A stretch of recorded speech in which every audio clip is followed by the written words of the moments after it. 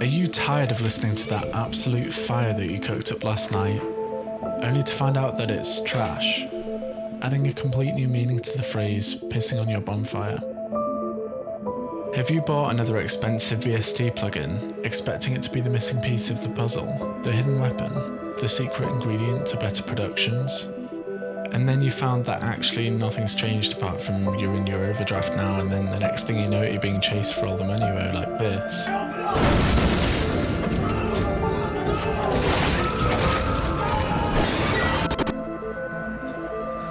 Have you ever listened to the same 10-second loop for so long that when you press stop the music continues playing as if it's burnt into your brain, and you lay awake all night then suffer hallucinations from sleep deprivation the next day?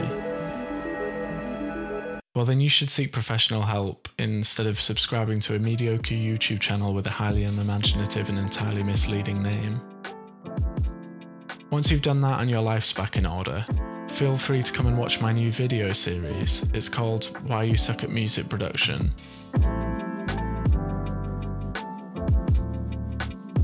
I often see people on forums and groups asking questions about gain staging. They get a ton of conflicting answers, and a lot of the answers come from people that suck at music production but perhaps don't know it yet. If you see that happening in future, don't let them know they suck. The last thing we need is more arguments on social media. But please do everyone a favour and point them towards this series, so I can tell them instead. So what actually is gain staging? Well, to start with, gain is just another word for level or volume. People might tell you otherwise, but honestly they're just overcomplicating things and probably suck at music production. A gain stage is just a point in the audio signal where the level, volume or gain can be adjusted, like here, here or here. So gain staging simply means controlling the volume levels within your project at each stage to avoid certain problems. I'm going to show you 4 of these problems, or 4 mistakes that you might be making because you suck, and then I'm going to show you how to properly use gain staging to avoid these mistakes.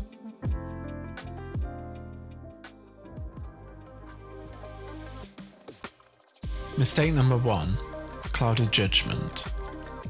Because of a number of reasons like the Fletcher-Munson curves, masking, and stereo image, louder always sounds better. This can be a problem, especially when adding effects like EQ, where the cuts and boosts affect the overall gain of the sound. To stop the louder equals better principle from clouding your judgment like a fine wine, make sure your audio is at the same level before and after each plugin or effect. Do this by adjusting the output gain control on each effect where necessary. Or if, like me, you've spent way too much money on trying to suck less, then some of your plugins might even have an automatic feature that does this for you, like the FabFilter Pro Q3. If the plugin you're using doesn't have an output gain control at all, then use another plugin for that purpose. I'd suggest using plugins that are made primarily for the task of adjusting gain, like this utility plugin in Ableton Live, to avoid unwanted coloration and to save that precious CPU power.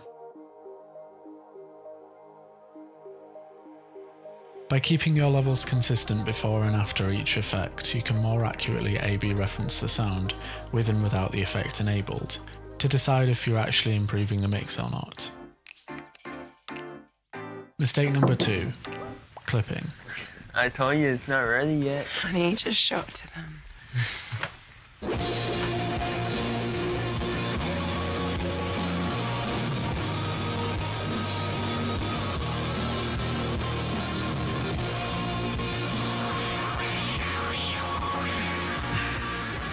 God, son, that's wonderful.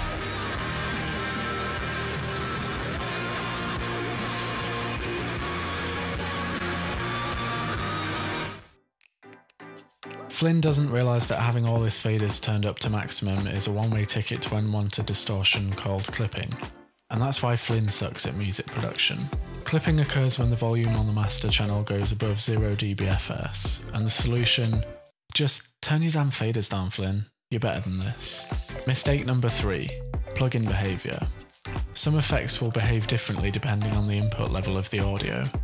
Compressor plugins, for example, if you leave the threshold setting in the same place but increase the volume before the effect, then the compressor will apply more gain reduction.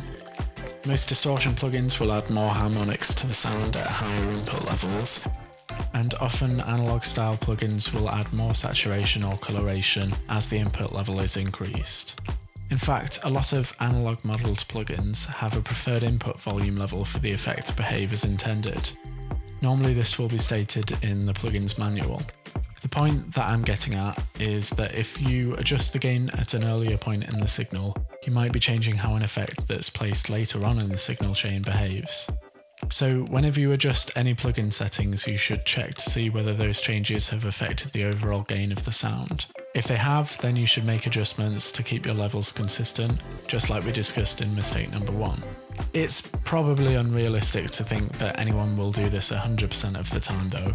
Music production is a fluid process, and often focusing too much on things like gain staging can stifle creativity and hinder progress. So learn what plugin settings will change your overall gain, and also learn which of your plugins behave differently with different input volumes. If you have an idea that you want to get done quickly and you somehow alter the gain before a transparent EQ plugin, a delay and a reverb, it's probably not worth worrying too much about gain staging. Whereas altering the gain before distortion and compression, for example, might result in changing the timbre of the sound and messing up some settings that earlier on you spent quite a lot of time to get right.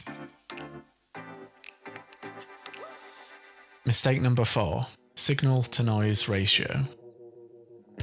Back in the dark ages, before digital audio, the definition of gain staging was adjusting the levels of an audio signal at each stage of amplification to achieve the best signal-to-noise ratio whilst also avoiding unwanted audible distortion. This is still relevant now if you're recording audio from the real world, or if you're using other analog gear such as analog mixing desks and effects. All analog equipment is made up of smaller electronic devices, and all electronic devices produce noise. The total amount of noise that a piece of equipment adds to the audio signal is called the noise floor. There's also an upper limit on how high the signal level can be driven before the audio becomes distorted. The difference in volume between the noise floor and the audio that we want is called the signal to noise ratio. We always want to aim for a high signal to noise ratio for a clearer sound with less noise. In recording, this means we should set our input gain so that our audio signal is as loud as possible, but not so loud as to cause distortion, unless we want distortion, of course. If our audio is too quiet from the outset, then we'll have to turn it up later in the signal chain, probably in our DAW. At this point, we'll also be increasing the volume of the unwanted noise.